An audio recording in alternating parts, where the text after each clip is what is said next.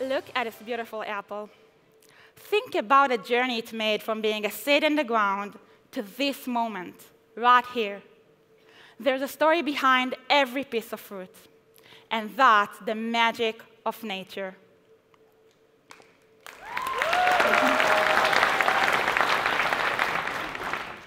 I'm Noy Hadas, 31 years old, wife and mother of 3, and owner of Israel's largest leading chain of specialty fruits and vegetable stores, which I established 10 years ago at the age of 21.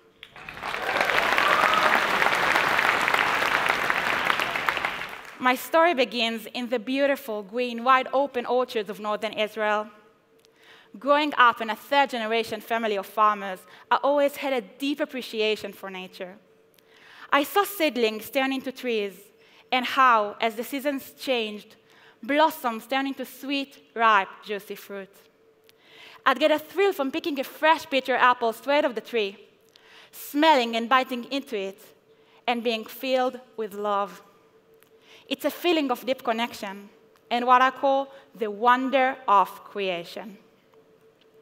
So imagine my disappointment as a young girl in the 90s going grocery shopping with my mother.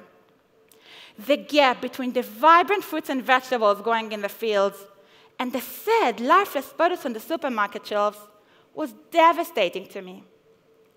Retailers didn't emphasize quality. It was all about keeping the price as low as possible. This didn't make sense to me because even as a young girl, I knew their consumers would be happy to pay for high-quality, fresh and delicious fruits and vegetables. And I knew produce like that existed. I was also very aware of the financial difficulties involved in being a farmer. When my grandfather would go to retail chains with the most incredible produce, he'd be forced to sell it at a loss. This was heartbreaking, and we were not alone. Almost every farmer suffered from financial insecurity, huge pressures, and humiliating treatment. An idea began to form in my mind, a win-win solution that would benefit both health-conscious consumers who wanted high-quality produce and top Israeli farmers who deserved to make a decent living. I envisioned my dream store, beautifully designed, offering sweet-smelling fruits and freshly picked vegetables, excellent customer service, and a quality guarantee. Most important of all, the farmers I'd work with would be paid fairly so they could enjoy peace of mind and financial security. I became truly mission-driven at the age of 16 when my family went through a major trauma. My father, a gentle and kind-hearted man, got robbed at gunpoint and was almost killed while collecting payments for our family's produce. I realized that the agriculture industry, which was supposed to be so pure, had become surrounded by criminals, and I decided that changing this would be my life's mission. But the road to change wasn't easy. At the age of 21, I decided to open my own business. I approached farmers with my win-win solution, but they all refused to work with me. They were afraid a young and inexperienced woman like me wouldn't be able to pay them. I realized that before they could trust me, I had to prove myself to them, and I was determined to do it. So I went to small mini-markets that didn't have a fresh produce section and made them a deal. For a commission, I would deliver, price, and shelf the produce, and they would have more to offer the clientele. I went to over 50 store owners, but almost all of them blew me off. But I didn't give up. Finally, 3 of them agreed to work with me and placed orders the next day. Now I had to supply the goods. Because the farmers refused to work with me, I had to go to the wholesale market, even though it was against my principles. The wholesale market is open at night. It's filthy and loud, and I was not the kind of buyer the wholesalers were used to seeing. The comments and insults these older men threw at me were unbearable. But I didn't give up.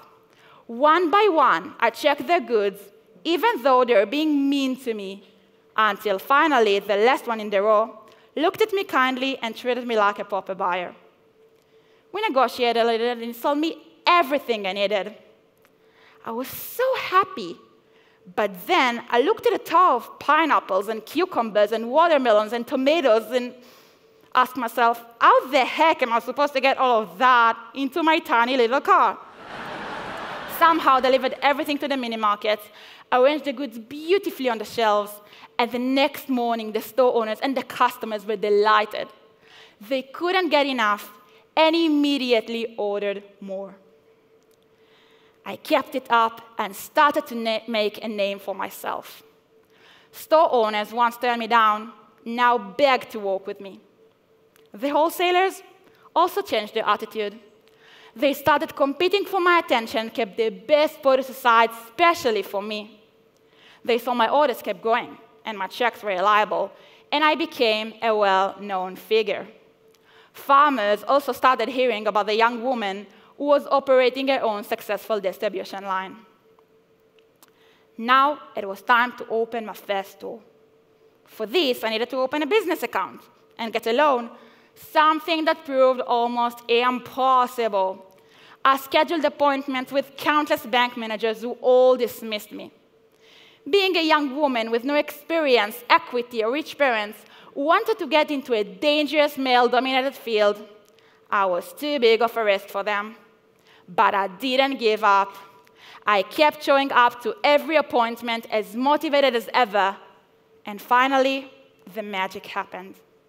I met with a bank manager who saw past the stigmas and believed in me right from the start. I got a loan, a credit line, and the confidence I needed to know that my dream would come true. I got in my car immediately and drove all over Israel to meet with farmers. I asked them to work with me, and this time they said yes.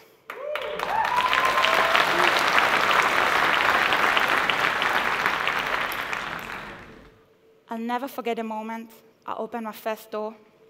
It looked just like the one in my vision, and my heart almost exploded with joy. Word got around, customers came in from all around the area. They heard about the magical shop that sold the most amazing fruits and vegetables, and it was a success right from the start. At first, my schedule was impossible. I'd get to the store at 7 a.m., arrange the fruits and vegetables, work the cash register, package orders, and pick up orders from farmers at night so it would be ready for my customers by 7 a.m. the next day. I made mistakes along the way, but I never made the same mistake twice. Eventually, I learned how to delegate and was able to open more and more successful branches. Now, I wanted to bring my childhood experience to people's homes. In 2016, I decided to open an online store so even more people could experience the joy of freshly picked fruits and vegetables arriving at their doorstep. Everyone said it would fail, but I believed agriculture was a type of high-tech, and I knew there was great potential for growth. My business plan stated the website would be a success if it made as much as one branch. Today, it makes more than all of their branches combined.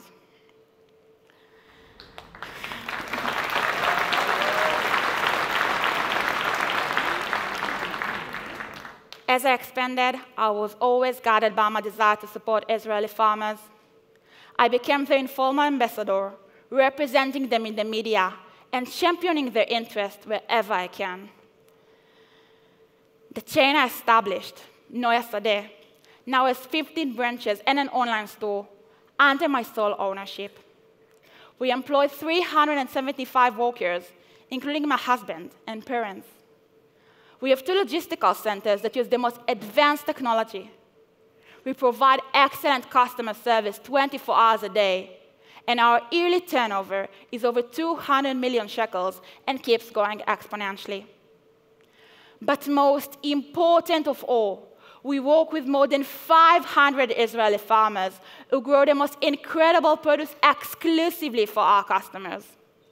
They are treated with the utmost respect and get paid on time with absolute certainty. But my real dream came true the day I bought my own land and became a farmer myself. because agriculture runs through my veins. Seeing my children run through our fields, just like I did as a young girl, eating fresh strawberries straight off the plant, for me, that's the essence of life. And when I think back on the girl I used to be, the girl who wanted to change the agriculture industry and make it fair, did she believe her dream would come true? The answer is yes. I simply refuse to take no for an answer. I always had absolute faith in my vision, my connection to farmers, and my win-win solution. And I know with every fiber of my being that with perseverance, a little girl's innocent dream can change the world.